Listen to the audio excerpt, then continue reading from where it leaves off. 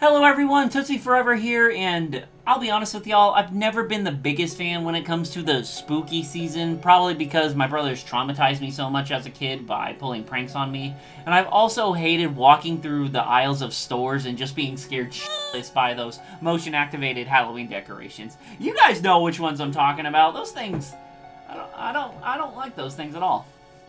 It's also just not as fun as when you get older, as people look at you differently now when you're in a skin-tight My Little Pony costume doing some trick-or-treating. This is not okay.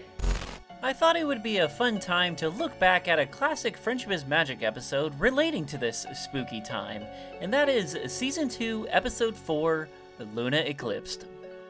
If you're wondering why I'm going with this one in particular instead of Scaremaster from Season 5, it's because, well, Luna's in this one, and she's awesome. Not only that, this episode also had special merchandise that launched alongside it, such as one of my favorite items, the Toys R Us exclusive Shadowbolt Dashie. God, she looks so devious. And Pinkie Pie in her chicken outfit, which came in a KFC-style bucket that has significantly gone up in price over the years. The episode starts with Ponyville celebrating the holiday Nightmare Night, a Halloween-inspired holiday with a pony twist. What I love about this episode is that it's not just a Halloween special. They put their own unique spin on the holiday, as there's a reason why they dress up. There's a reason why they pass out candy. There's a well-thought-out reason why they celebrate this holiday, and it just gets even better when Luna's in the picture.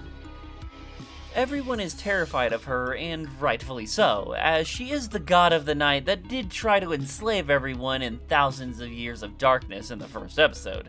So you can bet tensions are just a little bit high whenever she's around.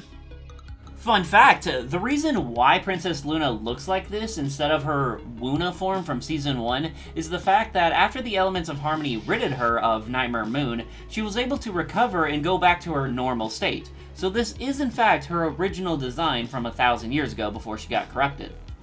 Now that Luna is back after being gone for so long, she's having a little hard time adjusting to modern society. Her and I both. She's also a little peeved when she finds out that they made a holiday around her tragic event. Rightfully so. Luna likes Twilight's costume, who's dressed as her old mentor, Starswirl the Bearded. Oh, it's moments like this that make it hard to watch these old episodes because Starswirl the Bearded was built up to be this powerful wizard who could do time travel, switch cutie marks, and was overall this legendary wizard. But then when he finally appeared in the show, he was just this useless old man who couldn't really do anything. What? Anyways, Twilight tries to help the princess fit back into society, but all efforts are thwarted as Pinkie Pie ruins everything by being, well, Pinkie Pie. Feeling alone and rejected, Luna has a full moon breakdown, canceling the holiday, and attacks everyone with spiders.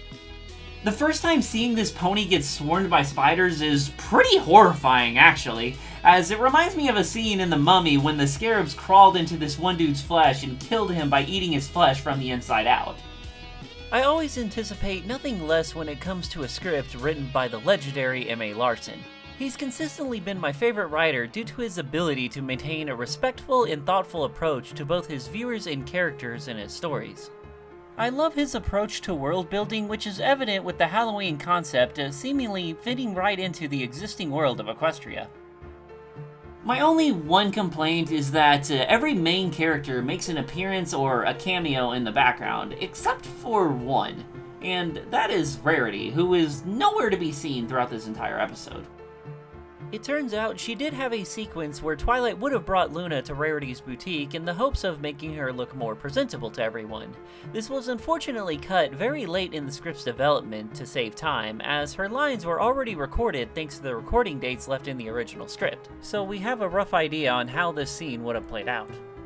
The only remains of Rarity left in the episode was this one storyboard that involved her and Derpy, where she was later replaced by Carrot Top during the animating process. Which is kind of sad because I think Rarity would have really went all out with the whole Nightmare Night outfit. Twilight discovers Luna feeling down and engages in a heartfelt conversation to brainstorm strategies for winning everyone's support.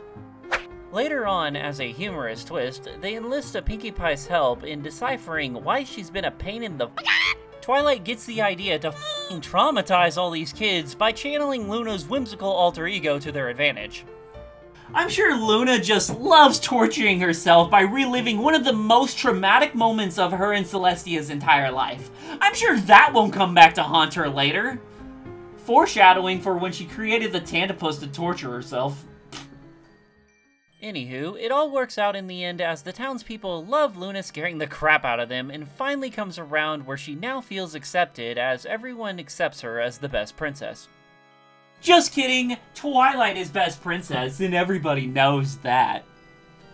You are the best pony.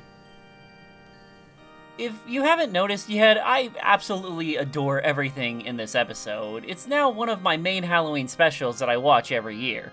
I don't have any major complaints other than Pinkie Pie being a pain whenever Luna tried doing anything nice. She was just too annoying for my liking.